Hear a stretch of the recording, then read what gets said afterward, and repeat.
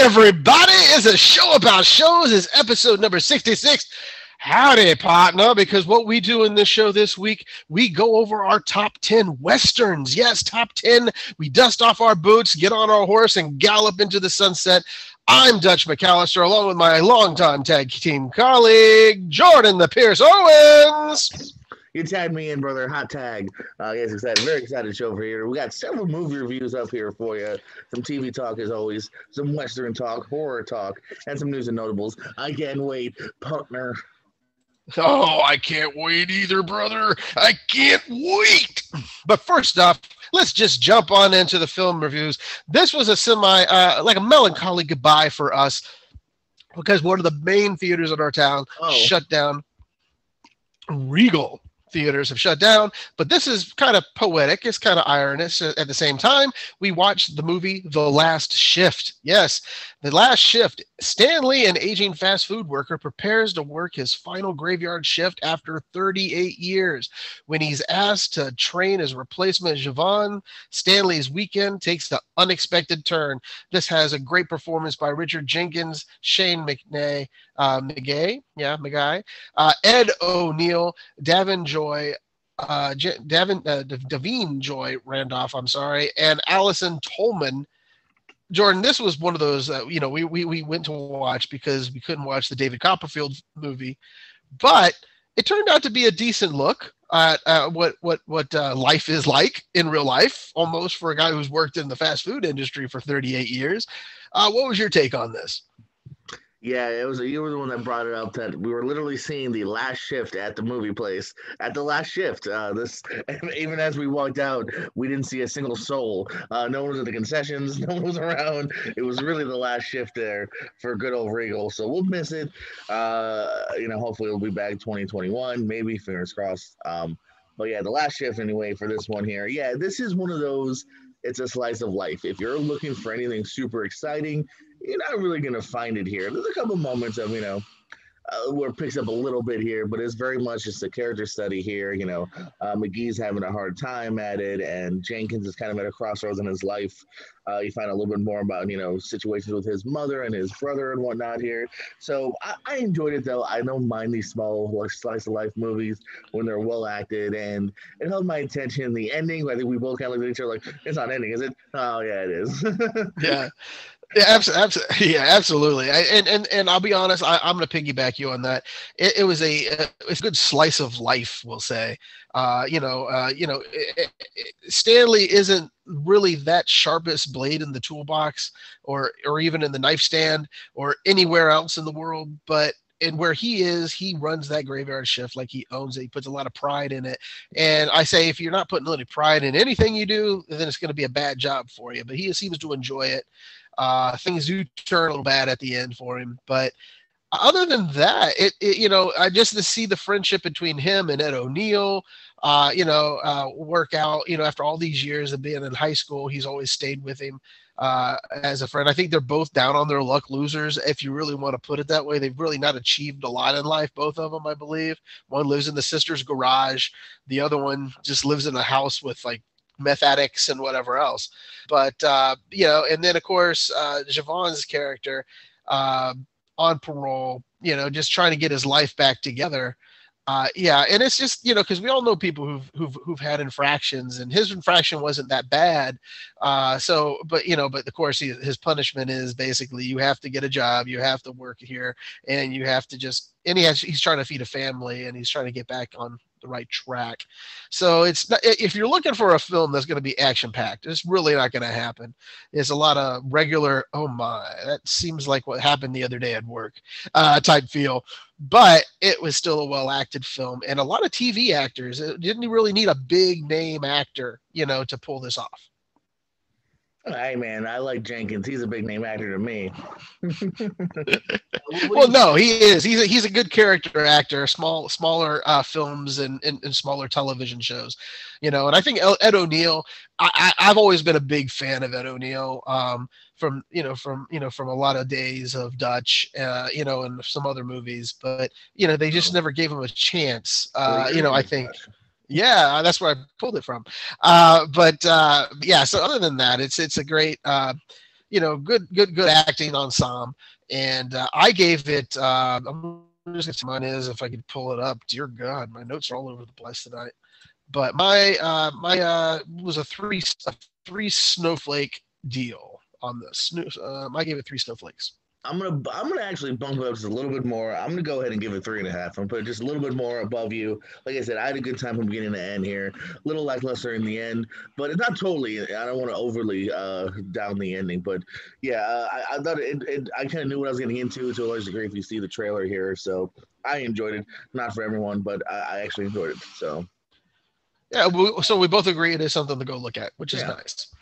Up next, bit of a revisit because you got to it. I didn't get it squeezing in last show, but I squeezed it in for this show as I always do, and that's my Sandler Netflix movies. Hubie Halloween, despite his devotion to his hometown of Salem and its Halloween celebration, Hubie Dubois is a figure of mockery for kids and adults alike. But this year, something is going bump in the night. And it's up to Hubie to save Halloween. This stars Adam Sandler, Kevin James, Julie Bowen. I like seeing that pair back, by the way. I knew Bowen would be back sooner or later after Modern Family and Happy Gilmore. Ray Liotta, Steve Buscemi, Keenan Thompson. He could keep going. A couple other surprises. Tim Meadows. Everyone's in this. Um, this seems to have a pretty good track record from my friends on social media. Everyone seems to be kind of enjoying this one. I don't know. I kind of groaned as much as I laughed. There's some laughs in here. The overall message at the end is kind of sweet. I enjoyed June Squibb as well. Always fun with her t-shirts, and she's having a little arc here, and then in the background as well. I'm a little annoyed by Sandler's voice. Again, didn't feel it needed to be that. I think if he had just played this a little more straight, I might have liked it that much more. There's a big segue with Buscemi, another character that seems kind of wasted. It just seems like they're just doing it just to try to trick you, but in the end, it just kind of leaves you going, whatever. Although they also have a couple chuckles, so I can't say I hated that either. So this was fine. It's not the worst. It's not the best. I'm going to give it a solid 2 stars. 2 stars for Hubie. Yeah, that's like a half a star less than what I gave it. I gave it 2.5. But I thought it was a fun film. It's fine enough. It's fine, It made controversy this week, though. Did you hear about that? Oh, Christ on a cracker! What did Hubie do, for crying out loud? Well, it's not what Hubie did. It's what one of the co-stars did. She was one of I think the anchor at the desk who was dressed up as Harley Quinn. She did it, and she got fired from her ABC 7 show. On TV, she got fired from the newsroom because I guess it violated her contract to star in a movie. Really? Oh, okay, so it's not really controversy. She just no. Right, well, it is controversy for the station because they got rid of supposed liked anchor because of. Well, that's their fault for having a shitty track. Why would you let someone be in an Adam Sandler movie? It's not smut. Yeah, absolutely. I'm going to go ahead because we usually take turns, and I think I screwed up the order this week, but that's all right. But the next movie we're going to talk about is Deathstroke Knights and Dragons. This is part of the DC Warner Brothers animation studios. 10 years ago, Slade Wilson, a.k.a. the super assassin called Deathstroke, made a tragic mistake, and his wife and son paid a terrible price. Now, a decade later, Wilson's family is threatened once again by the murderous Jackal and the terrorist of Hive. This has the voice talents of Michael Chiklis, Sasha Alexander, and Chris Alex. I don't know. I watched this because it was just something I can get a hold of, and I wanted to have a theme this week for myself. And Michael Chiklis plays the voice of Slade Wilson. Which is Deathstroke, of course, and he's very good at it. It took me a little bit of time to figure out who it was because I didn't read the credits until then, and it's a very good. Jericho makes an appearance. For those who do not know, it's not talking about Chris Jericho. We're talking about Jericho, the son, and see a little tease, who's a mute due to the fact the Jackal sliced his throat. And so it's a bloody body filled comic action film. At first I didn't know how to go about it. I was thinking, well, Slade is, Deathstroke as a hero. What do I think about him as a hero? Because he's basically a mercenary. I didn't really think much of it, but I did go in thinking, give it a shot. It turned out it was a decent way of doing it. But yeah, there's a few things that they can fix. But all in all, I gave it 3.5 snowflakes. Again, Warner Brothers animation department knows what they're doing with these characters.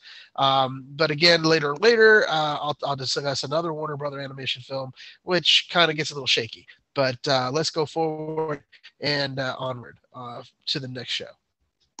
I will say this: I didn't get a chance to get to it yet, but I did pick up this based on your recommendation.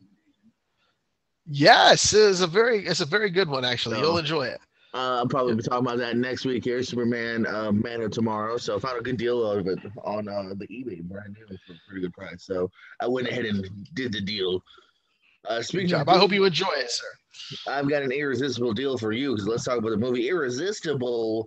A Democratic political consultant helps a retired Marine colonel run for mayor in a small conservative Wisconsin town. This features Steve Carell, Rose Byrne, Chris Cooper, Mackenzie Davis, Brett Sexton, Natasha Lyonne, Topher Grace, and Will Sasso. This is directed by and written by Jon Stewart. First of all, Dutch, did you know Topher is short for Christopher? No, I did not. It sounds like somebody who just didn't know how to say Chris in the front. So that's how Topher. I don't dislike it. I mean, if you could do the first part of the word and shorten it, why can't you do the last part? By the way, can I just say this is how close you and I were to be watching the same film? I chose Deathstroke over this movie. I was like, I want to watch it, but I still don't want to pay for it. Like it was like $2.99. I'd rather pay $3.99, I guess, for Deathstroke. So I paid $1 more, but I enjoyed it. So. I pulled the plug. Where I work, we still have a red box, so I actually had the physical disc, and I had a coupon. So between this and Tax Collector, I spent like $5 altogether. That's not bad at all for a good review. But yeah, so Irresistible. You know what this reminded me of? Did you ever see Promised Land a couple years back with Damon and Krasinski? No, I'm just going to say no. You don't have to, because it's not super memorable. Neither is this. It's well-hearted. There's some good laughs. Sprinkles were out here. I actually really enjoy the ending. Funny enough, just because they do kind of I don't want to spoil it, but they have a funny thing they do at the end here that I actually enjoyed here. But yeah, other than that, this was one of those where I definitely in no way I have much bad to say about it. But I don't have all that much great to say about it either here. Like Carell's character is likable, but not super likable. There's a bit of a twist here, which is actually a twist that you find in Promised Land, funny enough, that you either go with it or you don't. So that might throw some people off here. So it's well intended. It doesn't beat you over the head politically wise, which I thought was the right move. So this can be kind of for everyone. This is not a movie that only certain people will get into. But again, I think that's why this movie's been kind of very quietly talked about. Even if it got into theaters, I don't think this is one that would be much remembered. Definitely come award season, but even just come in general here. So I still liked it. It's a good afternoon watch, or like you said, $3 worth it. $4.50, I don't know, $20 for pre-PVOD? No, it was not. So very much glad you waited. I waited. I'm still waiting. I'm still waiting, brother. and you can wait. And like I said, if it pops up on Netflix or Amazon soon, maybe then give it a shot. But until then, I'm going to give it 3 stars. I liked it. I just didn't love it or cared enough about it. Almost anyone or anything going on enough to really get me, like I said, over that hump. It's one of those movies that just couldn't quite get me, into that second gear. Yeah, I've heard that about through other people as well who had actually seen it. They did say that it wasn't as charged up in the comedy department as it should have been.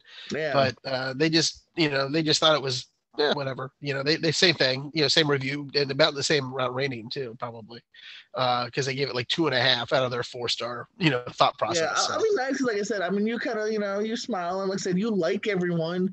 Mackenzie Davis, who was a Terminator last year. She's decent in this as well. There's actually a really nice deleted scene with Will Sasso that I enjoyed because he's on the other political side, and like he helps him move boxes, and he's like, "Why are you helping me?" He's like, dude, I'm just helping you move boxes. Like, he's just being a good guy. Like, it's kind of that kind of sense of humor. Like, it's nice, light humor. Yeah. Well, as I promised, I watched another WB animated DC labeled movie, and it is Batman: Death in the Family, that beloved comic in which Jason Todd is tragically just mauled. But tragedy strikes Batman's life again when Robin Jason Scott tracks down his birth mother only to run afoul. No, he doesn't do that. Not in this film. Uh, but tracks him down and runs afoul. This has Bruce Greenwood, Vincent Martella, John DiMaggio, who plays the Joker, Gary Cole, and Nolan North. I got to tell you, this was not as riveting as I thought it was. What they did was they took some of the comic and some of the birth of the Red Hood, and they just merged it all together. But it was a decent outing. It's 30 minutes long. If you get the DVD, because I only got the streaming version, and they didn't offer me the 3 different alternate endings or something like that, you can get on top of the first one. It might spruce it up a bit. But at the end of the day, it was a pretty decent outing. But I liked John DiMaggio's take as the Joker. I thought, he didn't play him over the top. He more or less played him as cold and callous as he should. In this animated film. Also, though it may have only been 30 minutes, they put 4 additional DC showcases of potential like franchises they may boot into the universe. We had Sergeant Rock, which actually Sergeant Rock's character is played by Carl Urban of The Boys fame, who we'll talk about a little later in the show, and he plays that character.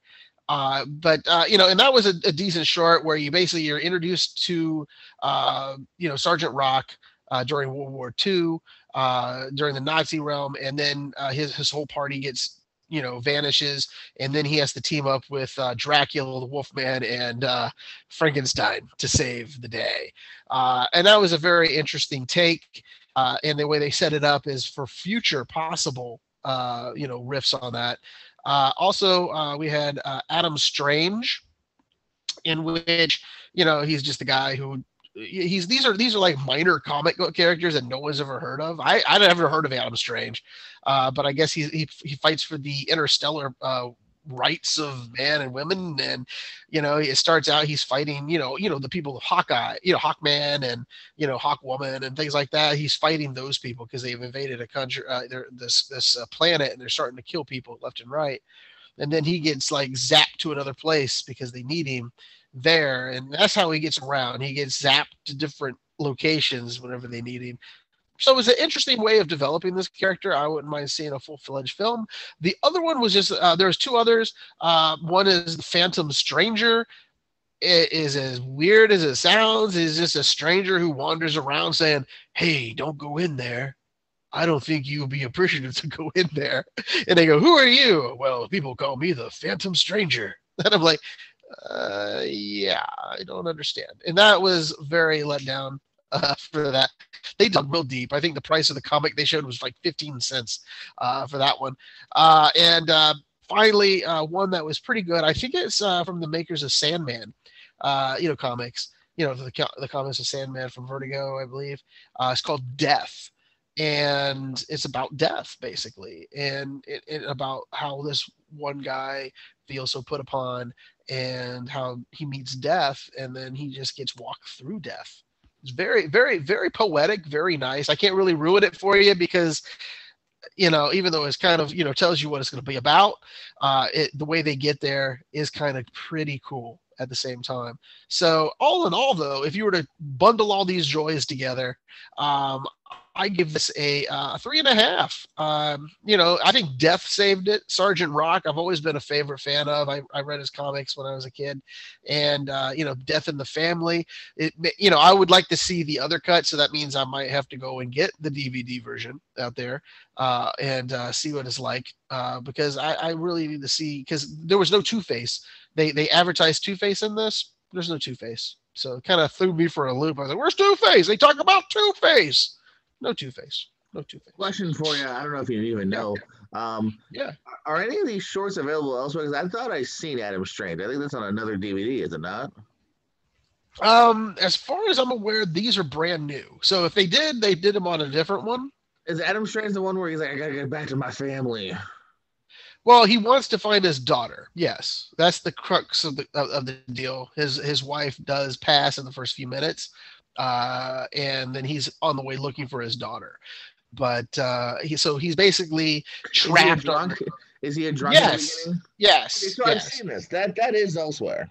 yeah. So I'm just saying though, this is more new. What they did was they put a whole bunch of showcases together. I know, but it Um, sucks if I've already owned that though. That's my problem. well, yeah, they may have redone the animation. I don't know if it No, was. it's too new. Like I just saw it last year. Well, I know they did. They did put it on one of the DVDs as like a clip or like a preview or No, something. I saw the whole thing. It's a short. I Well, saw the no, whole what thing. I'm saying it's a short, but what I'm getting Yeah. at, did they do the whole thing with the invasion as well? Yeah, I saw him battle the aliens, and he Yeah, at the end, yeah, like a lot of people yeah, die. It's very bloody. yeah. It's like a 30-minute, cartoon, Yeah, but it's fair. And like I said, I know they did do. They went over Sergeant Rock one time. I think it was. I can't remember which one it was. It might have been under the Judas. Teen Titans versus the Judas, Judas Contract, stuff like that. It might have been on some of those. Well, but all in all, it was entertaining. It was just disappointing that I couldn't get the other three mhm. endings because there's four alternates. But I wish there was, I couldn't get the other three. That's what sucks about renting it on Yeah. DVD. And so it also seems like my other last question is the alternate stuff. It's all just the ending. It's not like throughout the film. I don't know because again, I didn't get to choose as far as I can gather, it might be like a choose your own adventure. Well, that's what I'm But I curious can't. about. Is it just the ending, or is it multiple I think you could choose throughout? at that moment. Whenever the Joker's about to leave the room, you may get to choose: does he live? Does he die? Those type of things. But I don't know. I like I said, I might have to just buy this DVD to watch it again, and it might go up and for all the extras that might be there. But like I said, 3.5 is not too terrible just to get it for streaming. But I was kind of let down that I couldn't get to the other sections.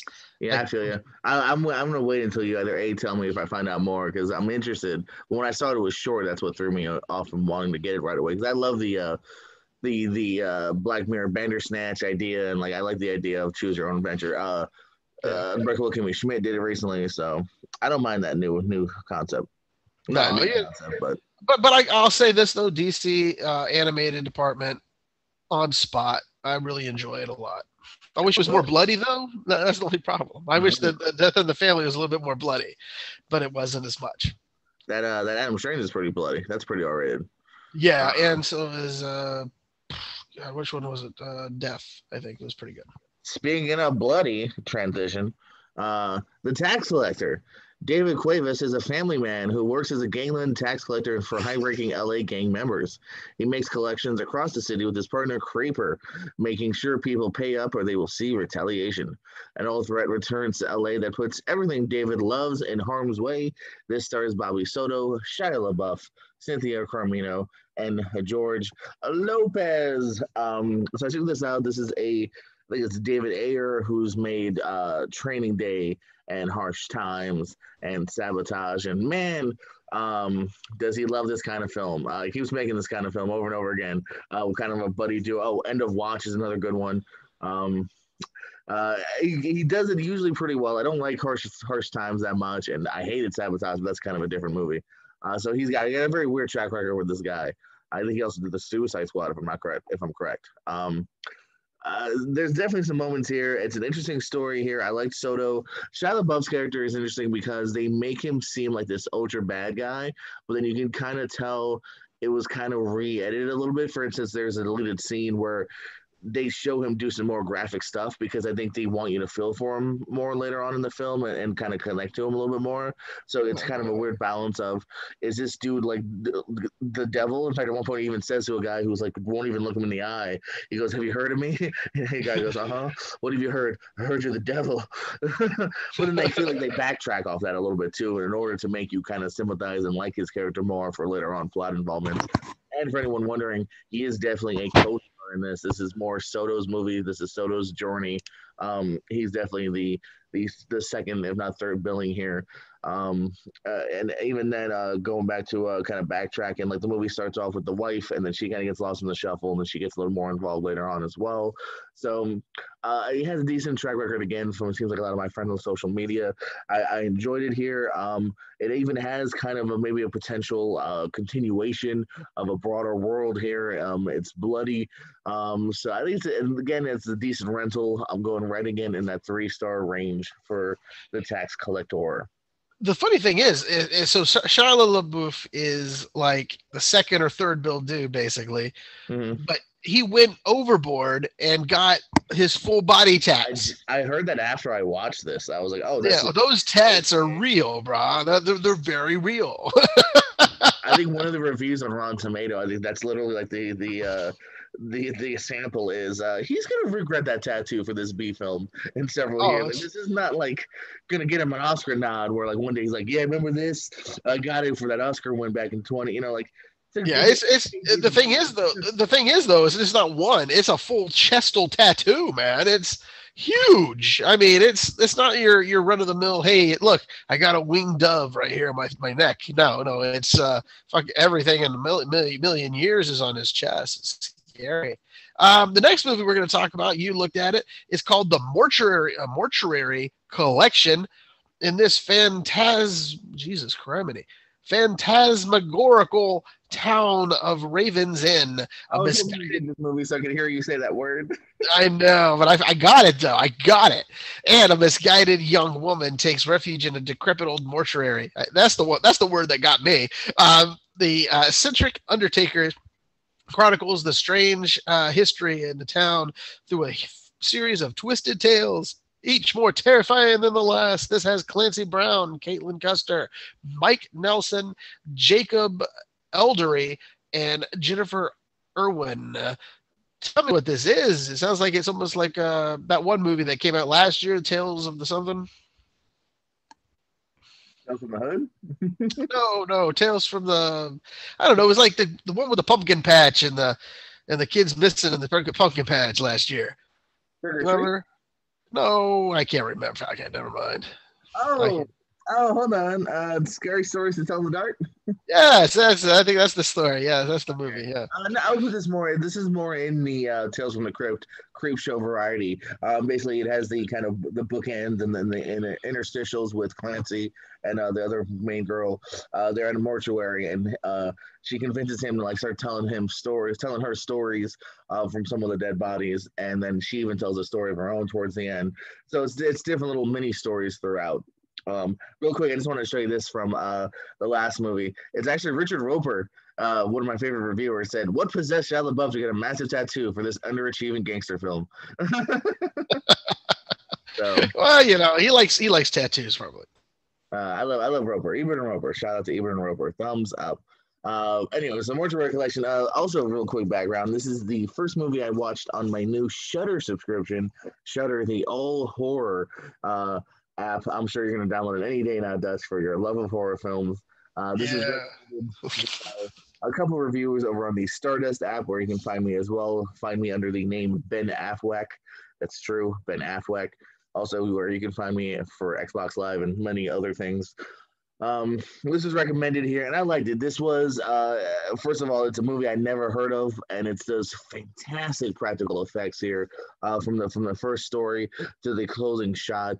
You can just tell that like they're working with a lot of imagination here. It definitely pulls from other things. You can definitely see some inspiration from other horror cliches here, but it's one of those movies where yes, you might have seen it, but it's at least doing it well, which I enjoyed here.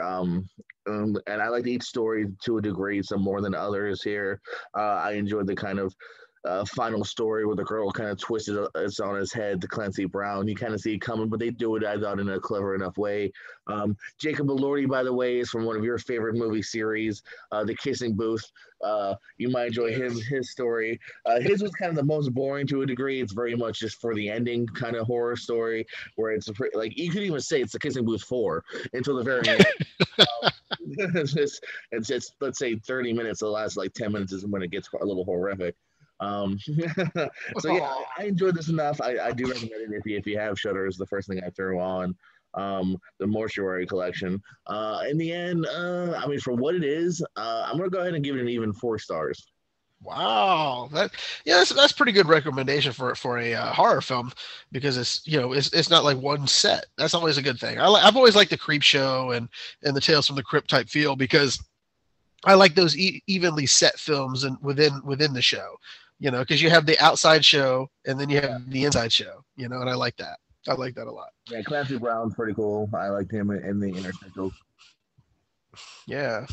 Uh, well, other than movies, what else are we going to be doing next? Got some TV talk coming at you. TV talk is one of our newer additions to the show. Talk to me about this one, buddy. I've been looking forward to it. It's one I do plan on popping on, but I haven't gotten to it yet. It looks like you have. Let's talk Utopia over on Amazon Prime. Yes, and I am actually one more episode to completion. I started this I think last week. My cousin made me watch the first episode.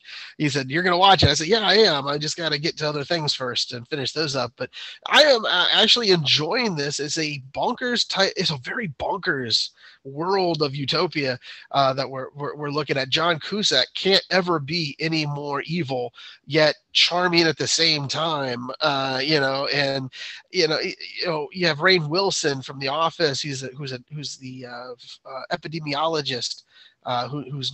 He's trying to find, if this is his virus or not.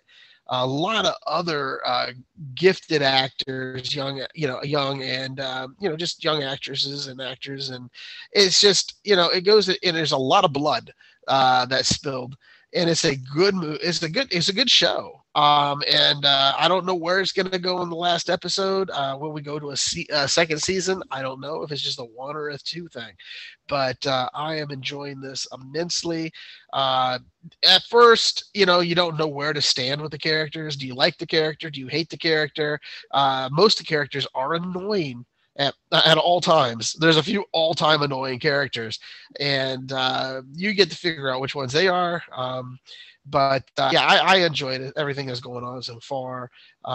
This is a great departure for Rainn Wilson. Again, another show that he did was on Fox, where he played a detective, a drunken detective. I can't remember the name of that, but it was a bloody good show. And I was a little upset about too. They didn't get a chance.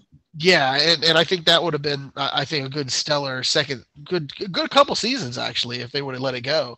But Fox got antsy. But other than that, he shows a different side as an actor instead of that one character you may know him as in The Office. So I enjoyed it. What was it? Backstrom. Yes. I enjoyed that show a lot until they yanked it from the air. But yeah, so watch Utopia. It's well worth it. It's well worth the watch, and I can't wait to hear what you say about it, because I do want to get your you like horror films. This is kind of like a comedy horror at the same time. Awesome, man. Good for Amazon too. For a while there, I was like, if this thing wasn't free shipping, I don't think I'd have this channel. But between this and the boys, looks like they're going to do some cool stuff. Oh, and even upload too. So they got some cool stuff coming out. Yeah, absolutely. Over on Apple Plus, you're talking Tiny World. Well, give me a big review of this Tiny World. This has the narrator is perfect. It's Paul Rudd, who you know as Ant-Man, who is narrating the tiny world of animals. And we're not talking about the giraffes or the great big beast of elephants, but we're talking about ants and lizards and fish and as you see right there, little baby birds, little desert frogs, things like that. And it's just a magical thing. I don't know how they get so close to these. I don't know if they're staged. I've never figured this out, but it's so amazing. The footage like that right there. It is, it shows you so many things that I didn't ever know about.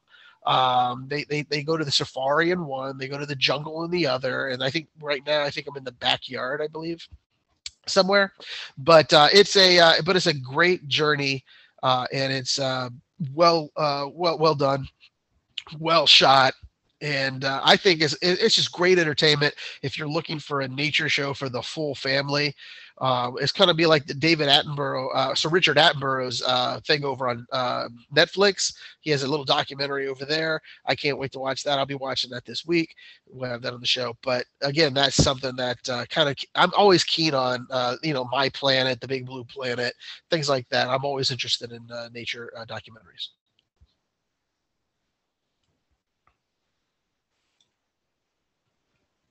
Are you there, buddy? Oh yeah, I thought you were just gonna keep going. No.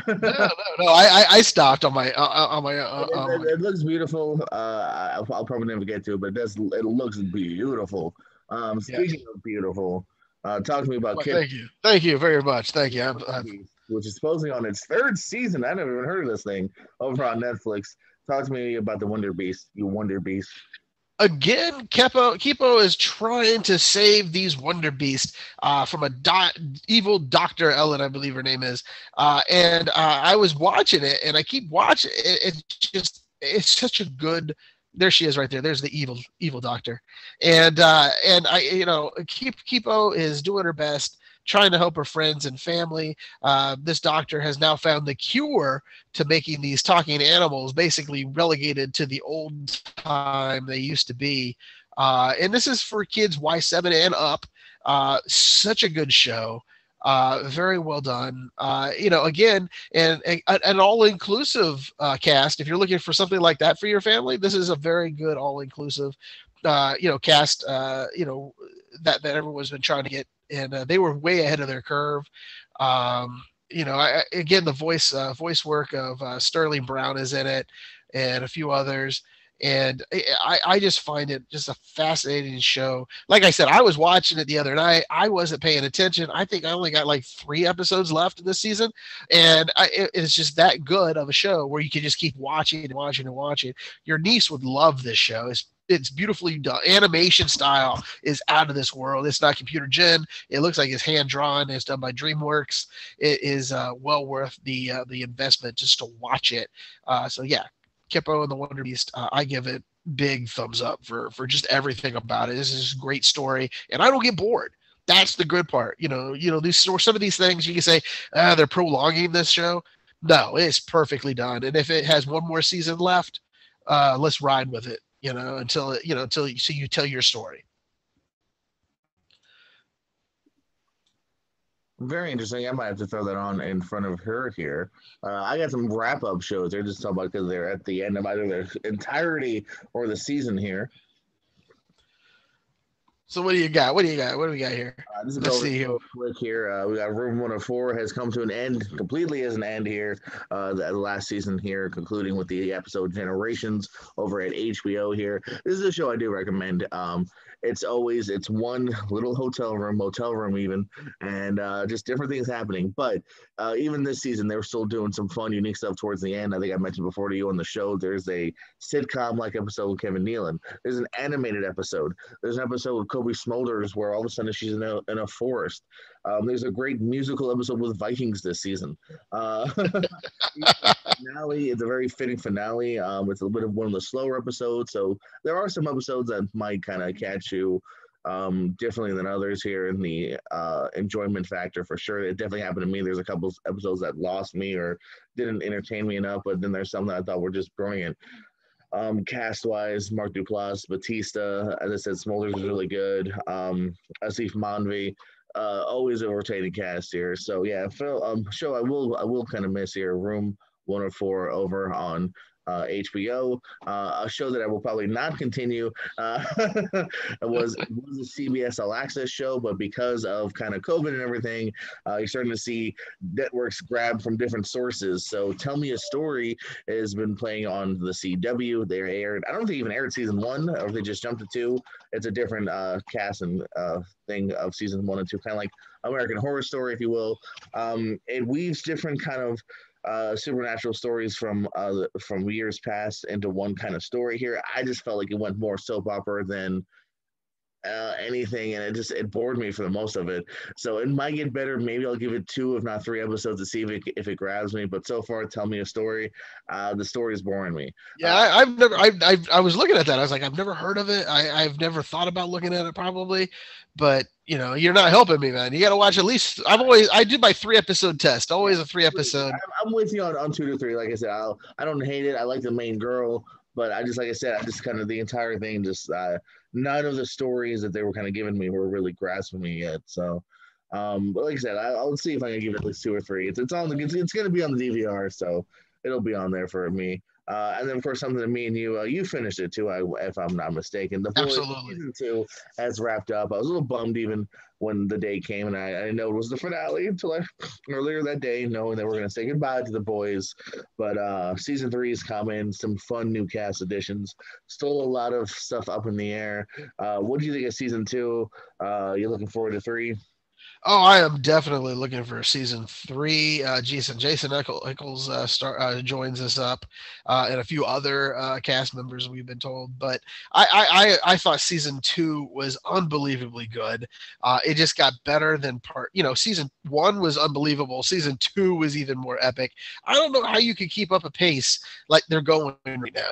It's just like a lot of buildup, and I like the twist at the end that we saw in the episodes. We're not gonna go into that, but there was a great cliffhanger of a new possible supervillain we don't know about, but and so I can't wait how this is going to fall out for everybody. I always thought the Starlight character shined. Moriarty did very well with her expanded role this season. She's always been one of the main characters, but I think they expanded her role out a lot more. I thought Urban did great again as Butcher. Unbelievable. I mean, this man. Enjoyed the stuff with him and his father in the one episode. Aya Cash, her addition, I thought was fantastic. Was it Stormfront? Oh yeah. Oh, that's we can't really talk about her, but she's woof.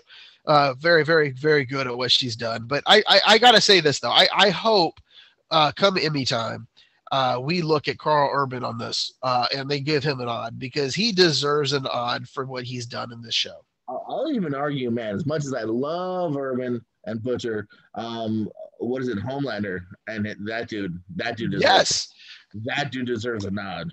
Yeah, I think both of those two characters, you could put them in either supporting or lead, however you want to do it. But both of them deserve a way to get a nod. And I don't like them when they have to be in the same category together. But you could do it. I just wouldn't want it. But I want both. I good call out on that on Homelander.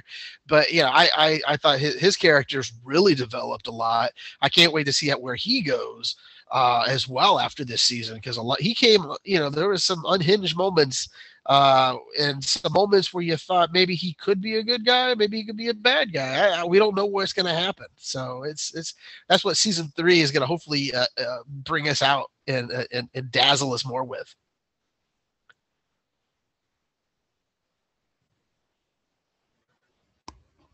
Okay, the next we have coming up is, get on your cowboy hat. Get on that horse. Let's saddle up. We're going to do our top 10 Westerns. Yes, top 10 Westerns. I have a lot. I only have 10. I didn't want to do any extras because, they're all subjective at that point. But the ones that I did get, I am very thrilled about it. We talked about this earlier. I'm going to probably go further back. You're going to go further forward, but it's going to be a fun time had by all. Don't forget you're muted. And so, so other than that,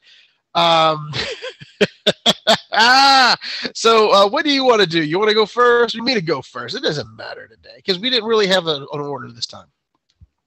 All right, 3. Rock, paper, scissors. Okay, ready? Okay, again. You beat me. I got paper. So you go first, sir. All right. So you said you don't have honorable mentions? No, I have no honorable mentions. I could have added some. I just thought, let's just do 10. Folks, I try to have a show the same every week. I obviously can't when I work with people like this. Sometimes you do, sometimes you don't. Well, I do because I'm consistent. My I could name some off the top if that I didn't have my list. If that's what you'd rather have me do. Yes, I do actually want you to do that. Well, I do mine. You do that. Think of your honorable mentions. My honorable Done. mentions are The Kid that came out like in the last year with Ethan Hawke, Ballad of Buster Scruggs that came out like the last year on Netflix, Sisters Brothers which came out like 2 years ago, Hateful Eight which came out like 3 years ago, and Magnificent Seven which came out like 4 years ago. I didn't even notice that, by the way. I only noticed that just now. All my honorable mentions from the last 5 years. But I am going to go old school for you. For my number 10, get in your way back machine all the way back to 2005. It's here in the corner here in Danny Houston, but mostly my main man, Guy Pearce, The Proposition. There's a couple films on here. You know, in general, I wouldn't say I'm a Western fan, but then when I look at this list, I really like, I think, all 10 of these. Even some of the honorable mentions, I think, are pretty solid, but this 10, I think, is a decent 10. Proposition is so good. It was one that I probably got, if it's 2005, I probably didn't see it until 2009, 2010. At the library, I picked it up because it was free, and I liked Guy Pearce. So, and I gave it a shot, but I really liked it. It's another reason why Danny Houston is an actor that I look forward to seeing because he's fantastic in this as well. John Hurt in a smaller part. So my number 10 is The Proposition. Very good. I'm glad even you kind of noticed it in my frame here. I don't know if I think it's kind of underseen.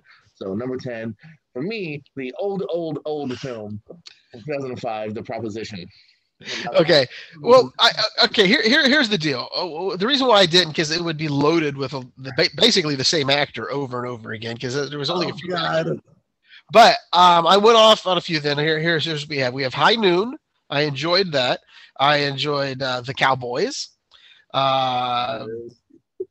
The Cowboys is a John Wayne film in which he brings some boys along the line, and then True Grit. The more remaked version. I didn't like the old Rooster Coburn one with John Wayne because just didn't care for that character, nor did I care for Katharine Hepburn in that film. And Blazing Saddles would be another one if you want to go to that run. There's High Noon right there. But yeah, it's that's actually a pretty good film. If you want to watch an old black and whiter, go pull that one out and get that going. But my number 10, it's Clint Eastwood, who appears a few times on this list, it looks like. But Clint Eastwood for The Good, the Bad, the Ugly, about a guy basically turning in somebody and the Confederates and the bad guys. It's just a great soundtrack. Was great. It's that that type of movie. That deal is his part of his spaghetti westerns. Fistful of dollars, a few dollars more. Type of films. But it's a fun film for him, and it's just a great eclectic cast. It stands up. There's the Confederate soldiers, and again, it's like a $20,000 bounty or something like that on him. It's just an unbelievably weird film shot in Italy. Actually, all this was shot in Italy. But The Good, the Bad, the Ugly, Clint Eastwood, number 10. You're muted again. You're muted again. Shut up! I'm coming. I was saying, not that I've seen it. But my number 9, I got a couple here that I don't know if you're going to go with me on this or not. You're probably not going to go with me on this one for damn sure. But Westerns don't necessarily mean just straightforward pew-pew Westerns. My number 9, the animated film Rango with Johnny Depp. Rango. That's a Western. That is a Western. I agree. Look, I have a few of them that are not even like that.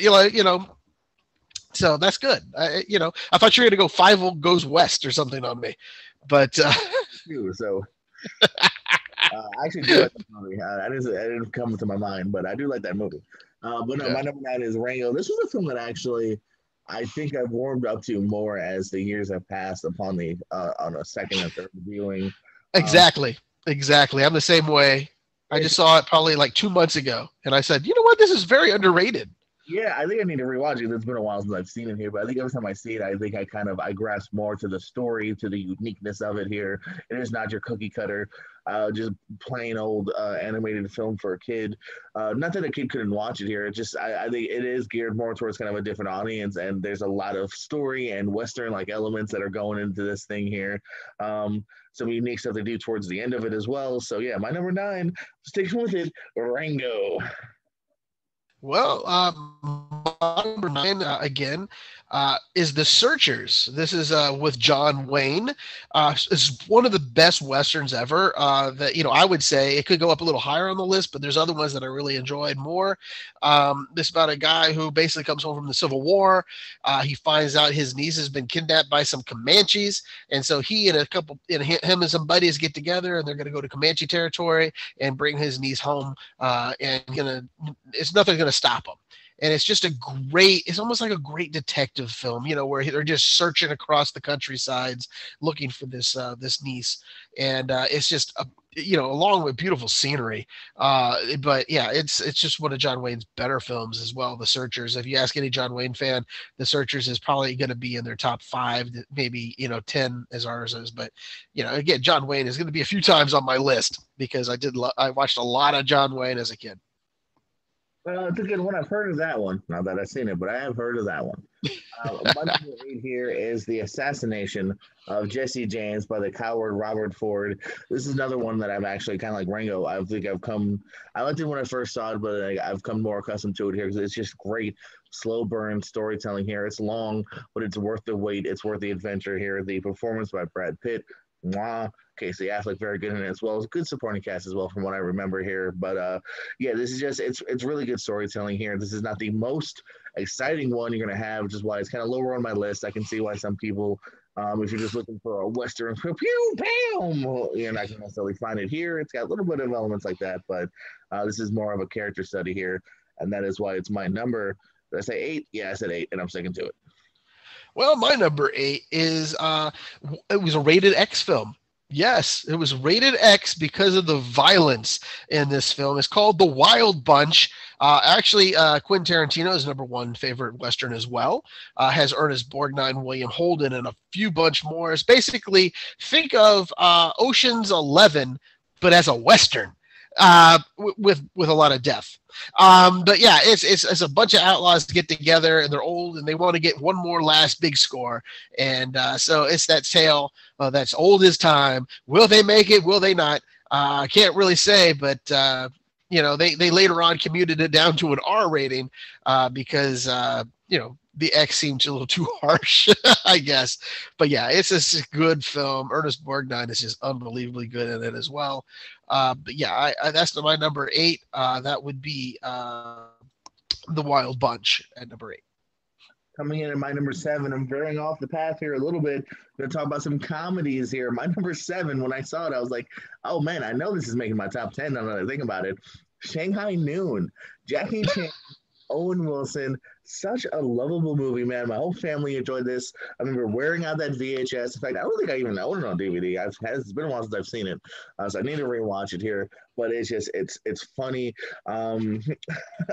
It's just one of those great 2 pairings, man. Like this is why people just love Chan and even Wilson had that great kind of moment in like the late 90s, early 2000s. I really love this movie. It's near and dear to my heart. Shanghai Noon. Tell me why it's your number 7. Well, my number 7, I have Blue Eyes. 2 handsome men basically running around the countryside. It's Robert Redford, Paul Newman, Butch Cassidy, Sundance Kid. What?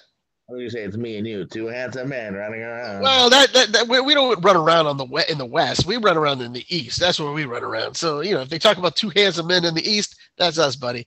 But yeah, Robert Redford, and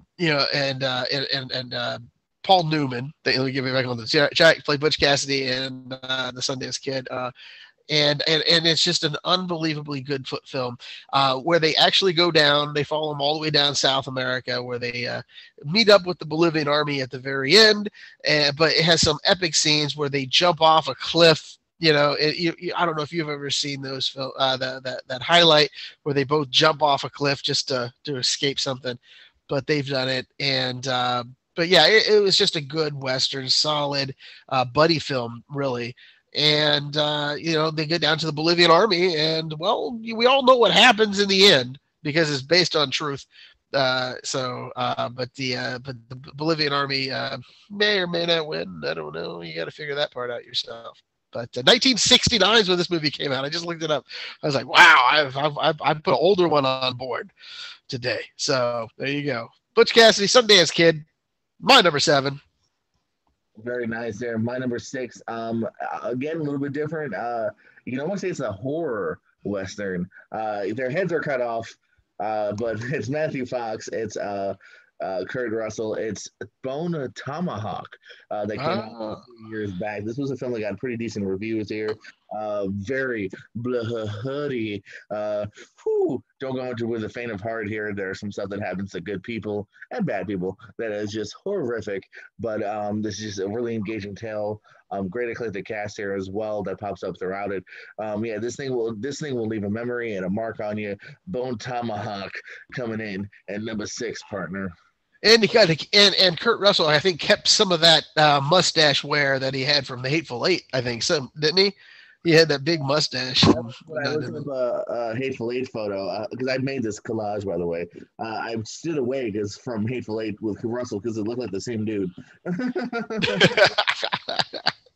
Well, that makes sense. They both look the same. It's a little bushier and heavier in Hateful Eight, I think. My number 6 is a little further up the road. I didn't ever watch the original, but we both discussed this during our Russell Crowe time. 3:10 to Yuma. My number 6 on the list. You had Russell Crowe and help me out here. Yeah, Christian Bale. Who's that one boy that I always talk about? Logan Lerman. There he is, another mention of Logan Lerman on our show. Luke Wilson. Yeah, so it's just such a great show, great Western, very suspenseful all the way to the end. And I never saw the original. My dad said he saw the original. He didn't like it. He liked the second one better. What? But he did. And so, who says you can't redo and make things better? They did. So there you go. 3:10 to Yuma. Number 6. The general census I've seen online, I think they almost all agree that this one is a little higher than the original. My number 5 here is something you actually talked about in your honorables. That's the newer True Grit, the one with was it the Coen brothers? Is that who did it? Yeah, the Coen brothers and Jeff Bridges, Matt Damon, and what's the girl that is now on page 3? Haley Hatfield, I think. Haley Stanfield, I think. Steelfield. Okay. Hatfield. Well, I got the first name. This is another one, actually. Funny enough, you're talking about the new one being better than the older one, because I think a lot of people agree this really turned into a better film than the original as well. Here, it's really good storytelling here and dramatic moments, and yeah, it's a well-made film. It's definitely I knew it wouldn't be my top 3, but it's definitely well enough to be in the top 5 for me. Well, that's good. My number 5 is a straight-up revenge film. Yes, Westerns, sometimes you gotta get even with them MFers. But they do, and guess who's the one who puts the gang together? None other than Clint Eastwood after they've raped and killed his woman. So he gets his good buddies together to go after the old Gene Hackman, and they saddle up the Posse Boys and go out there. Him, Morgan Freeman, and I can't remember else, but I know those two really got together in this film. But it's just a good movie. I haven't seen it in about 2 or 3 years. I do need to give it another look-see, but my fondness for it is still good. So number 5, Unforgiven. All right, James, or Dutch, whatever your name is. Call me what you will. Are you ready for me to go old school on you? Oh, are you ready for my oldest film on this list? I am so ready for. I want to hear you go back to black and white, baby. This thing is so old. It's from 1991. Oh, my God, 1991. I'm only 1 year old when this came out. I'm talking the classic comedy City Slickers. Gotta be on this list. Absolutely. It's why Billy Crystal is an American treasure. I don't know why it is.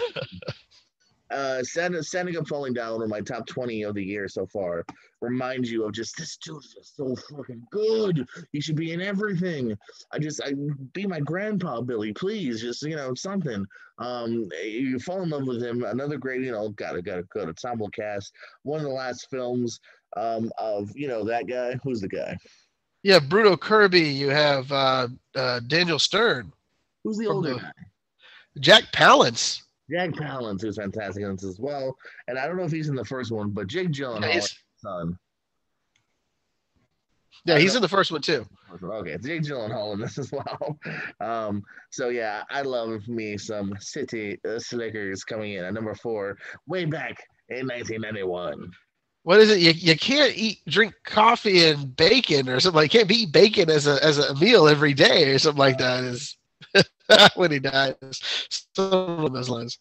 My number 4. Hey, you know what? I'm going a little comedic on you, buddy. I'm going to comedic. You ready? James Gardner. Yeah, comedic. Harry Morgan, I believe, was in this one as well. It's called Support Your Local Sheriff. There you go, buddy. Support your local sheriff. It's just a good comedy, brother. It is a good comedy. One of my all-time favorites of watching James Garner on film. Basically, he becomes the sheriff just because they're paying him to be. He doesn't give a crap about law enforcement. He just wants the paycheck. That's usually what we do anything for, right? Just the pay. So he does take that, and I believe Bruce Dern is in it as well. So it's just a fun comedic film. If you want to watch an old school, I'm going to pull it up real quick here. Hold on just a second, because I need to tell you what. Oh, you know what? This one came out. It's rated G, and it came out in 1969 as well. So, but yeah, I do own this. If you ever want to borrow it, I believe I have it somewhere in my laboratory of movies. So if you want to borrow it, I'll let you borrow it. You probably won't. I gotta watch Joe vs. Volcano. I have that only on digital. I'm sorry. Volunteers. Yeah, you have that still. Oh man, so that was my number 4. What is that third that we got going on? In my number 3 here, you'll see it right here. Jamie Foxx goes on a nice little trajectory to try to get his wife back. Leonardo DiCaprio, showing some scenery. Christoph Waltz, who wants to keep being that character that he was from Glorious Bastards, but he's got a little more fun here. He's fun in this one as well. Samuel Jackson, that's not from that movie, but he's in this as well. Yeah, this is just, it's bloody, it's great, it's long, but another ride that you're with it the entire time here. Always a great eclectic cast here. Funny cameo by Jonah Hill, if you remember. Talking about the hoods. Yeah, this is why Tarantino is unarguably, no matter what Dutch says, one of the greats. Django Unchained, number 3. And if you want to see Django, in a funny movie, A Million Ways to Die in the West, Django pops up. Oh yeah, I was hoping that was your number 1 for some reason. Don't know why. You and I went to watch that in the theater together, and we were both like, woo-hoo. So anyway, my number 3. Let's bring this whole eclectic cast. I believe this came out in the mid '80s. I believe you have Brian Dennehy. I believe Kevin Costner, Robert Klein. It's and it's called Silverado. It's a good film. I still watch it. I've watched it the other day. I was over at a neighbor's house, and I just sat there, and we were talking, and I said, hold on. This is a good movie. And so we both sat there and watched the whole damn film. Not to talk about amongst, only during the commercial breaks, unfortunately. But it's still it still holds up. It's still fun. I wish I could remember. I think it might be one of the Carradine kids as well. Carradine, guys, but I think it's it's not the one who asphyxiated himself in the closet, but it's the other one. I'm trying to help the audience. It's Dong Fu Carradine, so it's the other Carradine, I believe. But anyway, watch it, enjoy it. Silverado, my number 3. Did you disappear on that poor description? I apologize. Coming in at my number 2, this actually might be the first, and oh no, it's not the last, but it is the first time we actually have something in the top 10 together. Very disparaging list this week, which I find quite fun. But Yeah. my number two is Unforgiven. You talked about it before. I quite enjoyed this one here. This has always been one that has stood out to me. Probably one of the earliest westerns I ever saw, actually. That and City Slickers. And as far as when I actually saw them here. But yeah, it's just it's a good, like you said, revenge film. Getting that group along, go after Gene Hackman. Hackman's a great villain. Eastwood's a great hero. What more do you want? Well written, well directed. Again, another Eastwood film. I guess 99% of Eastwood films are Eastwood films. But yeah, I really like this one. Unforgiven coming in at my number dose. Let's hear what your number two is. Wasn't Gene Hackman the heavy in Quick and the Dead as well? I think so, which I actually With like. Sharon, I think that one's underrated too. yeah, Sharon Stone, I believe. So my number two, it was Rio Bravo, not Rio, not the other one. Everyone else gets. I think it's Rio Lobo. I think I don't know. There was one that's somewhat similar, but I always get it confused. Eisenberg animated movie Rio. Yeah, not Rio, but no, Rio Bravo.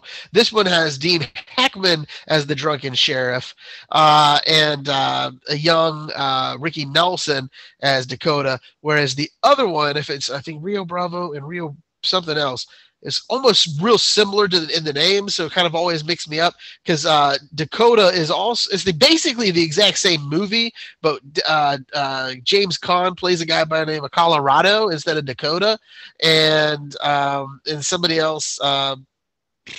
Robert Mitchum plays the drunken sheriff in that one. So it's basically the same movie. They made it twice, but I enjoyed the performance more of Dean Martin more.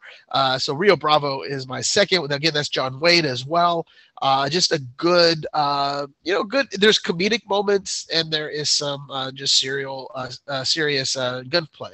And I enjoyed it. It's probably one of my favorites of all time. That's why it's number two. But my favorite one is not even really a real Western. It's a Western, but like you say, it's not like the heavy shoot 'em up, bang bang type. But go ahead. What's your number one, my good man? I can't wait to hear this. Well, I think you should know it if you think about it logically, because you talked about it. I've had it on the list here before, so why would it not be on this list? Ladies and gentlemen, let's get on a train and take the 310 to Yuma.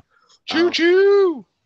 I've never seen the original. I have no intention, but I love this one here, man. This is just, it's gripping. It's well shot. It's Crow and Bell as two fantastic leads here. Lerman, actually, I always forget about him, but he's great in this as well here.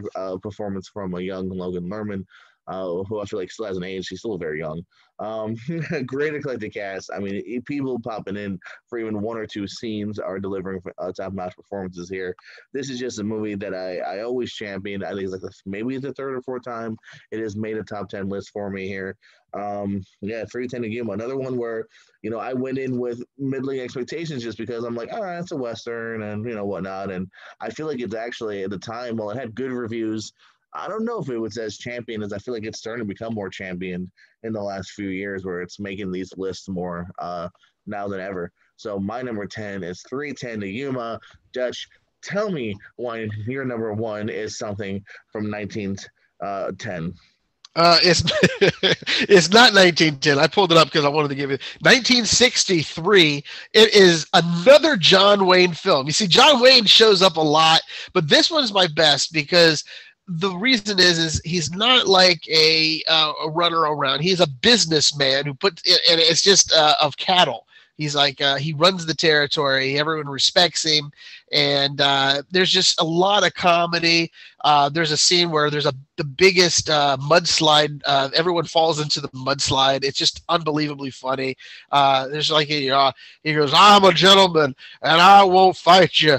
The hell I won't," and then he hits him in the face or something like that. And then there's another scene where he's trying to go over the rules because he's afraid that this guy is going to get his butt kicked. He goes, "Okay, man, there's none of this," and he holds his nose and he smacks it down, and he goes, "There's no eye gouging either," and he pokes the guy in the eyes.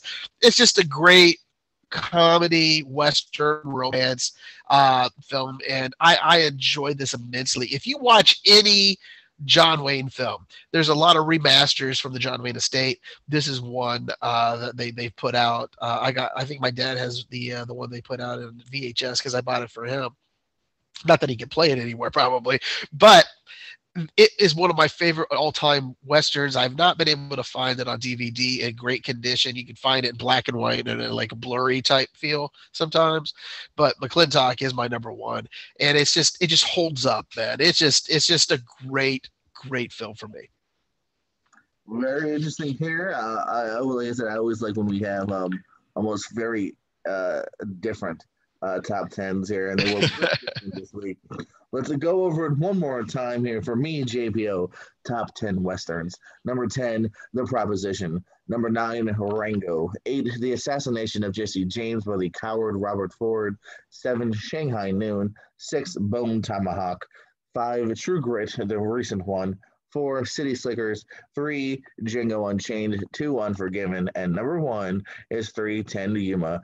Dutchy, talk about yours.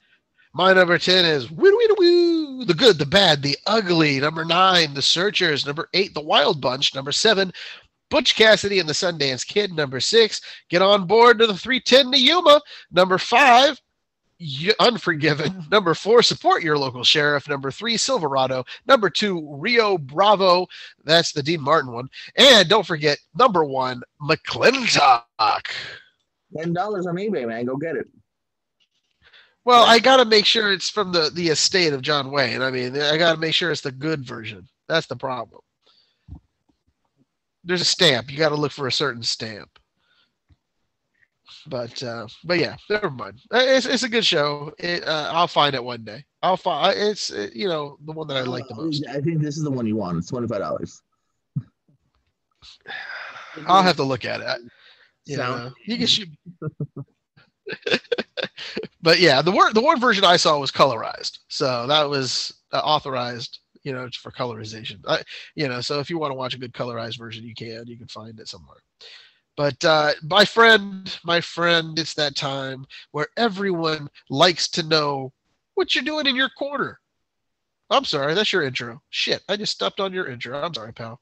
Oh, geez, don't look around. Don't turn around, man. Do not turn around no matter what you do. There's a lot of people behind you that I don't. Oh, you did it. You did it. This is for 1 month only a new little corner we have. It's the horror corner, Halloween corner with me, JPO, because Dutch don't watch no scary movies if he can avoid it. No, I do not. Sign up for the Shutter app, so I don't mind. Although actually all of these are from other apps right now. I'll have some more Shutter stuff next week. These are all first times for me. I didn't do any repeats this week. These are all first time watches. Over on Netflix, you have Hush. This one I actually enjoyed. This one starts out, it's a serial killer going door to door, and he comes upon a woman who's deaf. And he kind of at first enjoys that, but she is quite smart and resilient, and he comes into having some problems off and off her. So very isolated movie. There's only a handful of characters in it. Couple dumb mistakes, as always, in horror movies. Where I was like, oh, why'd you do that? But for the most part, she's actually kind of smart, so that's good. How she recommended on Netflix. Wildling, also on Netflix from 2018. Brad Dourif is very creepy. He holds Belle Powley hostage. She doesn't know it because he takes her at a young age. Doesn't let her out of her room. One way or another, she gets out, and he starts to find out maybe he held in that room for a reason. Got to watch it to find out a little bit more here, although I think the trailer gives it away. So if you don't want to give it away, don't watch the trailer. A little bit of a slow burn. Again, characters, I feel like this might have been better, either longer or a mini series, because there's some character decisions that, again, I feel are just rushed here. Liv Tyler's in this, and she's good, but again, not enough is given to her. So light recommendation there. He Never Died, starring Henry Rollins from 2015, also on Netflix here. Again, smaller film with a bigger idea, and I like this because it's not exactly what you think it is, and it constantly evolves, and even the ending, you kind of go, oh, that's interesting here. So Rollins is very one note, which is arguably what the character's supposed to be, but I don't know. I kind of found he could have had more fun with that character if someone else had played it, or if they had told him to liven it up a little bit more. Although I think Rollins, for most of his movie roles, seems to be pretty straightforward now that I think about it. he plays basically the same kind of character every time. So he really does. I'm thinking about it now. Like the 3 or 4 things I've seen him in, I'm like, Oh no, that might just be him. So, like I said, I like the idea of this. You could tell, obviously, he only had so much budget here, so I didn't love it. But again, light recommendation. Truth or Dare, not the one that I reviewed, I think, on this show, but you know, the smiley faces. This is a totally different movie with the same idea of a Truth or Dare game gone wrong. I enjoyed. Oh, this is I was mentioning to you before. I was going to mention what we do in the shadows. Guillermo is in this. This is one that Oh, okay. it's on Netflix. So I enjoyed the beginning of it here because as it's kind of ramping up, you know, the game's getting more and more dangerous here. But towards the end, it's got a lackluster ending, and it feels like it just kind of jumps short to the end here. And so the first half is better than the last half. It's okay. A very light recommendation if you're into horror movies over on Netflix. And then the oldest movie, again, I'm going old school for you. 1996, The Craft. I never seen this before. Nev Campbell, Feruza Balk, where you been? Robin Tunney. They're all very good in this. Good performances here. I enjoyed. This is actually the opposite. I might have enjoyed the ending more than I enjoyed the beginning. It very much a little bit slower. It ramps up. Doesn't always come together. I feel like for all the characters here, I actually think the newer one has potential to be better because I think we'll find a little bit more about the personalities. This kind of jumped again. I feel like it jumped the shark a little bit on the personalities of all of a sudden they went from good to evil and there's no explanation and whatnot. And this could be better, I think, as a miniseries. Actually, I feel. But that's the Halloween horror corner this week. Oh, I talked really fast. So you talk for a minute as I catch my breath. You know, when I saw you do Truth or Dare, I was thinking you watched the Madonna documentary in the horror section. I was like, why would he? I can understand why he would say is horror, but at the same time, I'm just trying to figure out why is Jordan watching Truth or Dare. I don't know.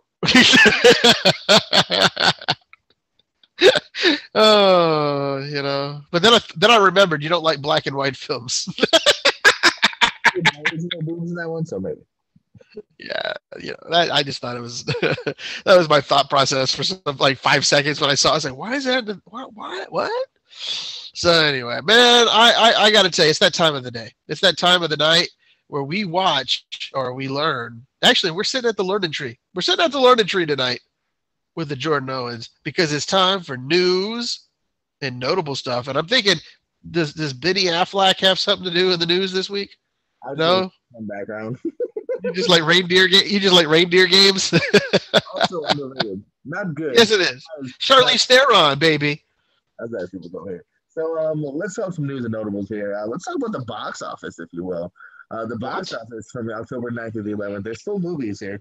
In fact, I was going to say, hey, man, Town Center and Paragon are open. Just throwing that out there. If you want to. No, I've seen, but there's nothing early on I want to watch. I don't want to get, you know, the grandpa movie.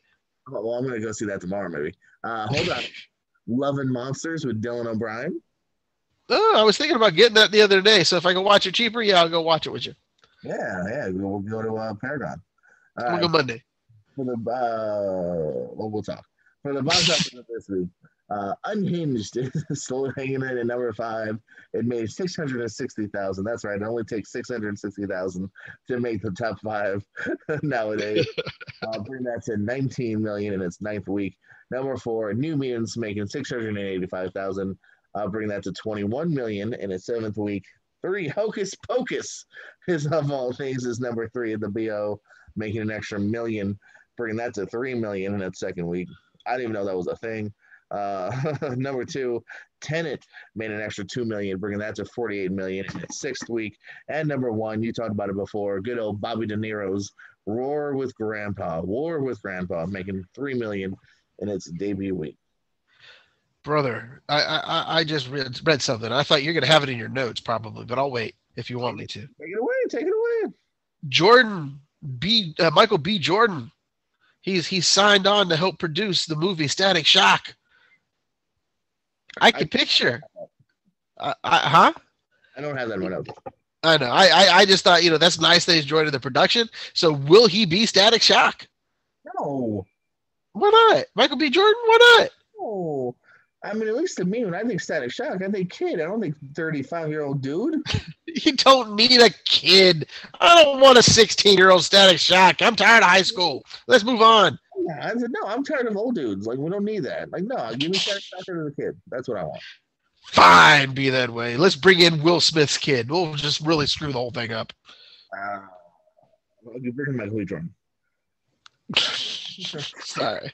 Let's talk, I have a new segment I want to add to the show here. We had fun last week. Let's see if we have any fun this week. The trailer for Monster Hunter. Have you seen this? Oh, I just watched it today. Well, you're watching it again, and I'm watching it for the first time. Yeah. Yakovitch. This is supposed to be in theaters by now, wasn't it? Yeah, I think it's supposed to be out by now. And Sony, of course, their screen GM. I'm surprised Anderson isn't part of this movie. Her husband. Is he the director? No, I'm saying I'm surprised he's just not attached. You know, usually that's how they work. But yeah, this is that for the Resident Evil. Yeah, Resident Evil kind of looks like I think T.I. is writing dirty. Well, right now he is. Look at that big old sandstorm going behind him, riding dirty, you know. But I look at this and I'm seeing, looking good. You know, it's like a little bit of Stargate, a little bit of the Mummy, you know, already going on in this place. In Jurassic Park. This just looks like Tremors. Look at him. Oh, and Tremors. Yeah, see, there you go. Or Dune. Either way you want to look at it. I think they're just mashing everything together and see if it works. A little bit of the early King Kong. Yeah. Big tarantulas or something, whatever that is. Stegosaurus tarantula or whatever that is. You know? So, and a little bit of Gears of War going on there with the weapons. What's that? You know? Jeez.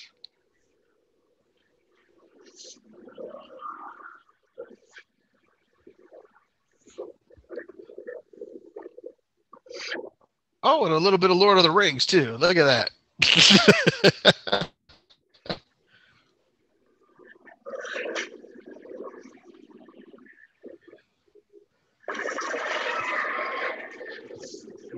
Look at that dragon.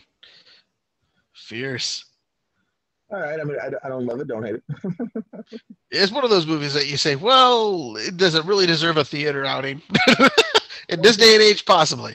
In a way, it almost seems like I would prefer to see it in the theater because it looks like that's going to be part of the enjoyment is that, oh, look, a giant monster on a big screen. Yes. Not as exciting as Fat Man. Well, it doesn't look as good as the Tremors film, by the way. That's coming out pretty soon. Shriek Island. No. Did you see the? It's coming out on VOD October 20th. That looks like, Ron Perlman is scheduled for that movie. I didn't see him in there. Who's in that? Ron Perlman's in the movie, evidently. Oh, it is. It is her husband directing. You're wrong. Oh, it is. Okay, see, I didn't see his name. That's why I just kind of went off on it. So it's his see, husband and wife team. You know, if you're gonna do it, let's get all the paychecks for the family. Well, speaking of a return, Dexter, have some pretty big news here for Dexter fans. Michael C. Hall and the showrunner are returning to Showtime with the 10-episode limited season. If you're a fan of Dexter, it looks like he is coming back and he's out of the woods. That's cool. Were you a Dexter fan at all? I was off and on. I never watched it. According to some people who watched all of it, they didn't like how it ended. So this is kind of like a mulligan, for him. So that hopefully they'll be able to fix it for him. That is definitely the I'm like season 2 or 3. I slowly get around to it, but that's definitely the arc I've seen from most, if not literally 95% of fans. It was really good. Some seasons better than others, and then ending, oh Jesus. Like you said, it's a mulligan. It's a given, maybe a proper ending here. He is very much alive. Shameless. I don't know if you're a Shameless fan. December 6th, season 11, the final season will air. We'll get the whatever clan is coming back. I'm not shameless to say I'm not a big fan, so I'm not shameless. I got friends that absolutely love the show. It's kind of a weird watch for me because William H. Macy is kind of a piece of shit very early on, and he continues to be a piece of shit. So it's weird for me to watch in a way. But Season 11, obviously, it's got a fan base. Hey, you know what? I know you probably don't have this a note on here, but Leslie Jones. I just want to plug it because I love the show. Leslie Jones, October 18th, I believe, which is a few days from now. From now, right? Tomorrow, something like that. I don't know. It's October 18th, I believe, is the day. You can set your DVRs. Supermarket Sweep premieres. So there you go. I can't wait to watch that. I love that show. So, and she was a big fan. I can't wait to see it. I love her anyway. So, we're simpaticos for humor. Is SNL new tonight? Who's hosting SNL tonight? Not sure who's hosting. Yeah, I'll let you know in 2 seconds after I do this. The Furiosa prequel is getting underway, which is upsetting because I'd rather just give me a sequel with Charlize. Like I don't need a prequel in my opinion. It might be good, but the prequel is getting underway here. Anya Taylor-Joy will be set to play Furiosa, and they've added two really cool actors here: Chris Hemsworth, as we all know, as Thor, and Yahya Abdul-Mateen II, who's we would have been Candyman by now, and was also an Aquaman, amongst others, has been added to the cast as well. Recent Emmy winner for Watchmen, so that's a cool cast. Brings me a little bit more excited about it, but still, I love Fury Road so much. Fury Road, I debated. Here, let me ask you this real quick. This is a fun little conversation. I did debate putting on both Fury Road and The Revenant in my top 10 westerns because some people included them. What did you think? The Revenant, I would let you get away with. Fury Road, no way in hell. Because it's not a western. Yes, it was in the western desert or something, but it was not. No, you can't have it. Sorry, I wouldn't have let you have it. City Slickers is a slippery slope, but it had horses and it was a western feel. So I went with that I would have fight you on. But yeah, it's a comedy / western feel, so that's good. Issa Rae from Lovebirds and her show, and Justin Bieber are your SNL guests this week. So I'll be watching that probably once we wrap this up. It's mostly for Justin Bieber, right? Oh, for me watching? Yeah, totally. That yummy, that yummy, yum. I knew. Greenland, I know you're looking forward to. I was going to say Harvey and Bardem. Gerard, pulled to you. Greenland with Gerard Butler is going to PVOD, which is the new premium VOD. December 18th, you can catch it for $20. I'm in! Oh, God. Just wait about a month because supposedly it's going to go to HBO in early 2021. So I'm in! Hold your horses. I think you can wait for Greenland. I don't know if you saw the first look of the Marvel comedy cartoon starring Patton Oswalt, MODOK.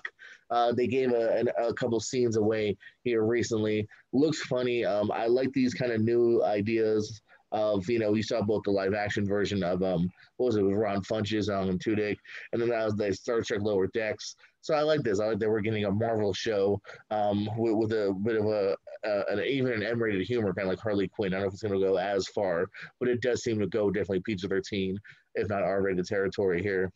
Another cartoon that you enjoyed, I believe you said you enjoyed it, Jurassic World Camp Cretaceous is coming back season 2. They aired that teaser trailer recently. Speaking of twos, Stephen Lang has said that they were able to wrap up all his scenes for Don't Breathe 2. So you liked that movie with me, didn't you? I watched it with you. I thought it was okay. There's a lot of plot issues with us, in it. But it was a decent movie. It was from the kid who's 13 Reasons to Live or something or die or 13 something. What that the girl? No, was it? No. Oh, bad. I misplace everybody in that. No, it was the girl from Evil Dead remake. Oh, it's for Zoe's Extraordinary Playlist or whatever. It's that girl. Oh, okay. I gotcha. But Don't Breathe 2 is coming out. I don't think she's reprising her role. This takes place several years after, where he's kind of trying to live a life alone, and you know how it goes with movies like that. And what's the one with Denzel, The Equalizer? You can never get left alone. Another sad news for a TV show, kind of like Glow, that was renewed, and now because of everything that's happening, never mind. We don't got time for you. On Becoming a God in Central Florida with Kirsten Dunst. They Showtime had given it a season 2, but they have currently retaken that back. So we will not be season 2 of the First Done show. It's one it's set on my DVR and I never got to it. So now I probably never will. See, that's the problem with things that you really want to watch them, and then you hear there's nothing going to happen. Yeah, I don't want. I just that's sad because like I would imagine there's a good chance that it leaves off wanting season 2. Maybe it doesn't, but my last piece of news, and then if you have anything, get it ready once I do this. Spider-Man 3, lots of rumors, speculation. Are we getting Toby? Are we getting Garfield? Does look like we will be getting at least a little bit of Doctor Strange. Benedict Cumberbatch has been added to the third Spider-Man. Well, the second third Spider-Man now with Tom Holland here. So I look forward to that. If we're going multiverse, which would explain why maybe Cumberbatch is popping up and how we're going to get some Maguire in there. What's your opinion on that? Do you want to see more of a contained story? Are you cool with it being this new multiverse thing with Maguire and Garfield and Cumberbatch? And I would rather just keep it streamlined right now because I want to get the tale that we're going to get now. Shockwave, I think Electro, I mean, we shouldn't bring him in right away. I think we need to bring in Craven. I've heard some good ideas for Craven, like Jason Momoa would be a great Craven. He has the look, he has everything about him. I think that would be a good. Well, sometimes you got to be spot on. Who are you going to have? Willem Dafoe? No. But I'm just saying. But yeah, that one, I would just rather have a very linear universe for right now. We don't need to open up Pandora's box. Save that for the cartoon. I don't agree with that. I just feel like let's at least get like a full normal trilogy before we start, combining stuff. Well, that's what I'm saying. Before you leave the MCU, you can jump over to, whatever Sony's going to do. They're going to wreck it probably if they're off to their own devices. So that's what we gotta. Ralph. What? Who also wrecks it? Ralph. Oh, there you yes. You threw a Pixar reference in there somewhere. Hey, the only two news stories I have is Star Trek Discovery. If you haven't watched it, season premiere 3 just started, but CBS All Access has renewed it for a 4th season already. So look for that to come down the pike. And if you have an AMC theater in your area, there's offers that start at $99 to rent out the theater. To watch a movie, one of their stocks, or you bring in your own, so it's one of their stock films that you can watch that they have licenses for. So you can watch Empire Strikes Back to your heart content if you have 20 people to watch a movie with.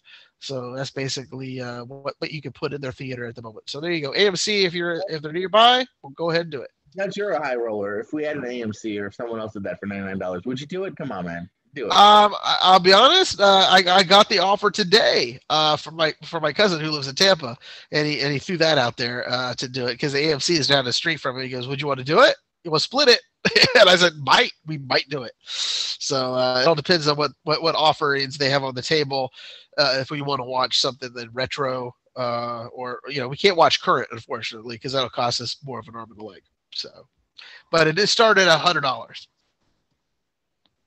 So, you said other than that, buddy, I'm done. My news is all good. I caught up. I learned a lot from you. We learned that Tremors is coming out on VOD this week, coming up. The 5th installment, I think, or 4th or 5th or something like that. With what's his name? At least 5, if not 6 or 7. What's his name from the Pedro movie? Vote for Pedro. Yeah, that one. So he's coming in. He's in that one. So yeah, watch it. I guess I'm gonna watch. I'm gonna try to probably rent it. I'll probably rent it. So if I get it, I'll call you. You come over. Yeah, it's gonna be an awful film. I know it is. But other than that, man, I'm just happy that we got the show done tonight, and my sinuses are killing me right now. So I'm happy that we're wrapping it up. So anything else we got for us besides Hulk Hogan as Rip in the back, and Stallone is a man in the prison in lockup, and I'm looking at Wild. It's not from lockup. It ain't Over the Top. I don't know. I like lockup though. It looks like he's in his prison jumpsuit. That's why I was looking at him. Patrick Swayze, it looks like from Roadhouse. And Uma Thurman is Poison Ivy. I don't know who that one on the pole is behind you, but oh yeah, it's Elizabeth Berkley from Showgirls. So there you go. Are you sure that's not from Lockup, or maybe it could be from Cobra? No. He looks too young for Lockup. That could be wrong. I like because all these movies have in common is that they're bad. Oh, so it could be. Go move over just a little bit for me on here. Over to you. Oh, I don't know. Oh, that's White Girls. Dolph Lundgren is He-Man. Yeah, it looks like Lockup for some reason. It's probably not though. I like Lockup. Yeah, it could be. It could be Lockup. It could be Over the Top. But he'd be wearing a tank top. I don't know. You're gonna have to investigate that for us. That's a random thing. Yeah. So anyway, boss, maybe it is Lockup. It's got a 23% on Rotten Tomatoes. Maybe it is considered bad. I liked it. Whatever. I didn't see anything wrong with it either. It had a really creepy beginning, but then again, I was also 5 when I watched. It's like the same movie. Was almost like the same movie with Tom Selleck and Innocent Man. I don't know. I've never heard of that. Okay, well, there you go. Got two prison films to watch. Just like half of your westerns list, I've never heard of it. Oh, boss. Well, anyway, you want to give us? You want to tell everybody? One day you should throw in a fake movie in your top 10 and see if I catch on. Yeah. There's one called Mr. Wubbly's Play Palace with Ernest Borgnine. I'd just be like, yeah, that sounds interesting. Dutch never got around to that. Anyway. It's about a man who discovers a penis pump. Wait a minute. 1932? And it grants him 3 wishes. Of one. Anyway, what better way to end the show than with a penis pump reference? For Dutch McAllister, I am JPO. Go see a movie, I guess, in your own house or buy a rental from AMC for $99. Or find a local. Good luck and love and kisses.